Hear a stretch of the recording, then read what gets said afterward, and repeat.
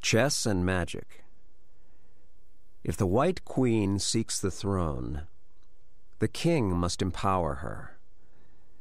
May the amulet laid in the center of the sign open the doorway to space. That is the key to the royal gambit. Translator's note. This Gaelic poem might have helped Crowley to defeat Tartakover, the man who fed the devil in the box with gold.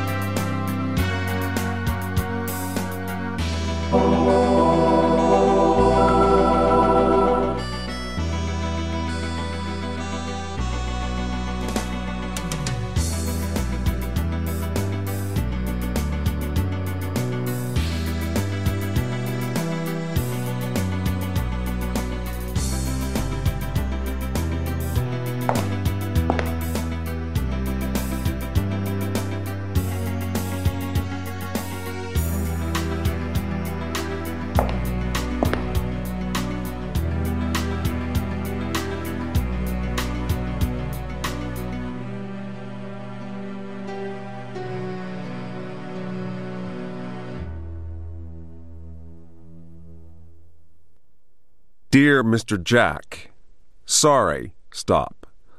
We have no more red balls for the tree, stop. Hope you got the case of champagne.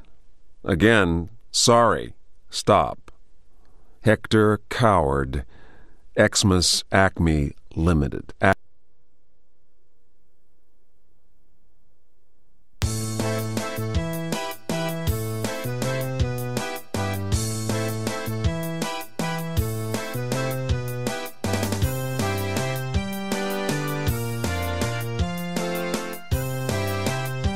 Crew muster for the three-master Flying Dutchman.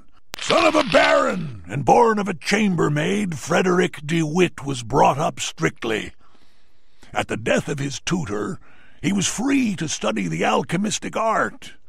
Clever with his fingers, he spent much time at the gaming table, ruining Redmond Barry at the game of piquet. An adventure with the Countess of O forced him to join the Navy. He soon deserted his ship. His skill with cards gained him a reputation in Barbados, where he met One-Eyed Jack. Their one and only game resulted in the massacre of Terra Nova. A friendship was born. DeWitt served Jack as both spy and poisoner, and served well. The Princess Isabelita Negroni called him the brightest star of my nights. Joined in 1715 as pharmacist. Mr. I may have another name. Who knows? Born at Nuamgar and transported to Haiti, his life was chaos until he met Elizabeth Jarrett. Initiated into voodoo, he became the Hunsi for the new priestess after losing his senses for 14 days and nights. His remarkable eyesight earned him the post of lookout following the attack of 25 December. Accompanied by his mates, the Look Boys, he likes to dance for the crew on calm days. In fighting, his way with a harpoon is fearful to behold. The pillage of San Cristobal and the sacking of the governor's palace were examples of his thirst for killing. Who can have forgotten how he harpooned the rector, Joao de la Cruz, from 30 feet? Joined as lookout on 25 December 1724. Ask me to name a man among men, and I'll say Black Hat.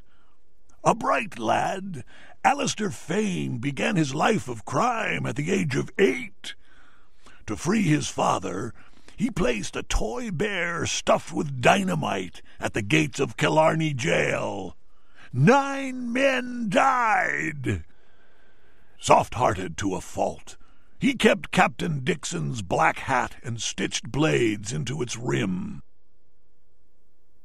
He then stowed away and ended up in Trinidad, where he took an interest in firearms and became an expert manhunter. One-Eyed Jack was sure to learn of such a man. Black Hat, marksman.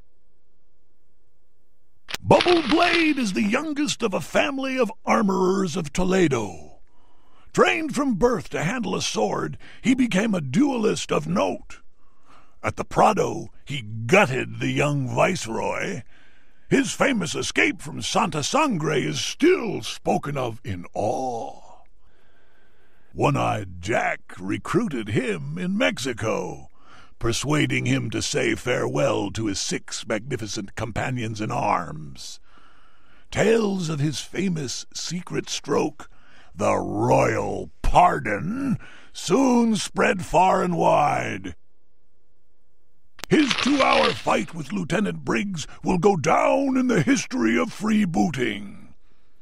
Bubble Blade, 2nd Lieutenant.